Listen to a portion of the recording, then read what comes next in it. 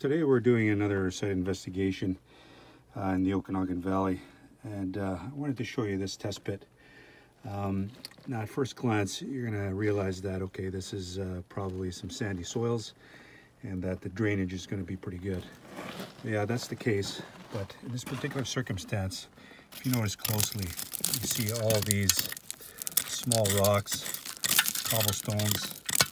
So what this is going to suggest is as water travels through, it's not going to get very much treatment through this because it's going to run very, very quickly through these rocks, through these small cobbles. It's going to make its way down fairly fast without getting treated because there's really not much soil here to sort of block the pathogens or some of the nasty bacteria that you're going to get in wastewater. So in this particular case, yeah, there's fast flowing soils, but we have to design around these type of soils so that we get good wastewater treatment. And we're certainly not going to get it in this range here.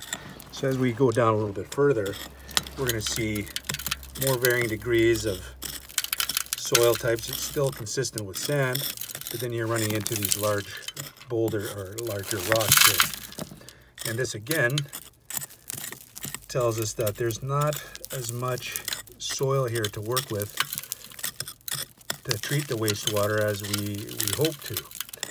And so with this, we have to take into consideration, you look at these very coarse sands, which first of all doesn't treat the wastewater very well unless we have quite a bit of vertical separation. And when you mix it with these boulders here like this, or these rocks I should say, then the soil becomes a little more shallow and there becomes more rock. So what that means is the water traveling now through all this cobblestone here is going to run fairly quickly.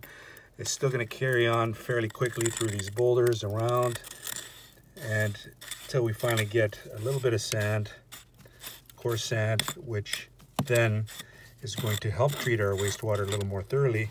But then we're hitting this fast region again where you're getting a lot of this stone and rock. As you can see, there's not as much sand as we are hoping for to treat the wastewater. We're getting a lot of this stone and rock, a little bit of sand layer here,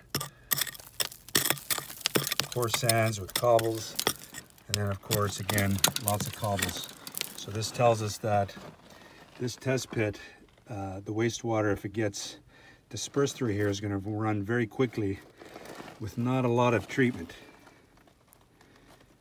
So we're going to have to definitely design for these fast flowing soil types here like this.